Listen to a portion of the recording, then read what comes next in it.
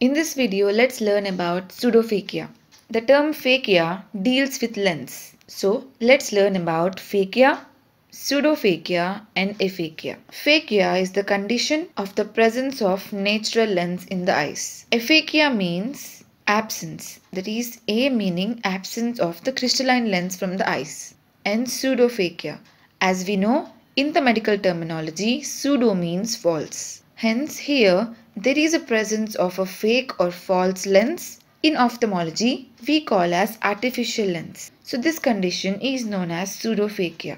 The presence of an artificial lens is nothing but pseudophakia. Pseudophakia is a condition where aphakia is corrected with an implantation of an intraocular lens, that is an artificial lens, and this condition is referred to as pseudophakia. Pseudophakia is also known as artiphakia because of the implantation of an artificial lens. An intraocular lens is a lens implanted in eye which is used to treat cataract or aphakic eye.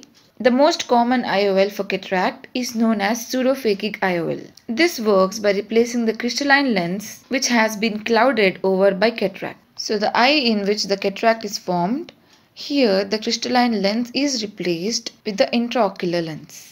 So this is called as pseudophakic IOL. Calculation of the IOL power. The power of an intraocular lens to be implanted is calculated by taking in consideration the keratometric reading and the axial length of the eye. So this is the formula. The most common formula for calculation of IOL power is based on SRK, that is the Sanders, Retzlaff and Graf. So this is the SRK formula. P is equals to A minus 2.5 L minus 0.9 K, in which the P stands for power of the implanted intraocular lens, A stands for constant specific for each lens, and L stands for axial length of the eyeball, and K stands for average keratometry in diopters. So remember this formula. P is equals to A minus 2.5 L minus 0.9 K. This is the SRK formula which is used to know the power of IOL. Coming to the refractive status of the pseudophakic eye. It can be emmetropia, consecutive myopia, consecutive hypermetropia or astigmatism. Coming to emmetropia. Emmetropia is produced when the power of the IOL implanted is exact. It is the most ideal situation. Emmetropia means true power. In this, patients require plus glasses for near vision.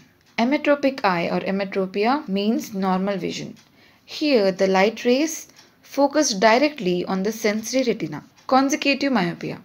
It occurs when the IOL implanted overcorrects the refraction of eye, and such patients require glasses to correct the myopia for distant vision and may or may not need glasses for distance vision and additional +2 to +3 diameter of near vision. So this is the consecutive myopia. Here the image is formed in front of the sensory retina. Consecutive hypermetropia. It develops when the underpower IOL is implanted. Such patients require plus glasses for distance vision and additional +2 to +3 diopters for near vision.